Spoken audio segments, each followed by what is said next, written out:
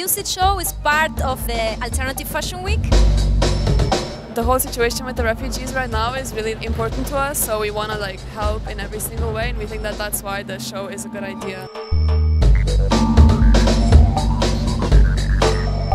What we do here is a little bit promoting not only brands, but this idea of reusing things and not always buying new things. With our action here, we support the refugees. I think it's an important thing to recycle clothes. You can be creative, you can do it yourself. This is, I think, the message of the whole show.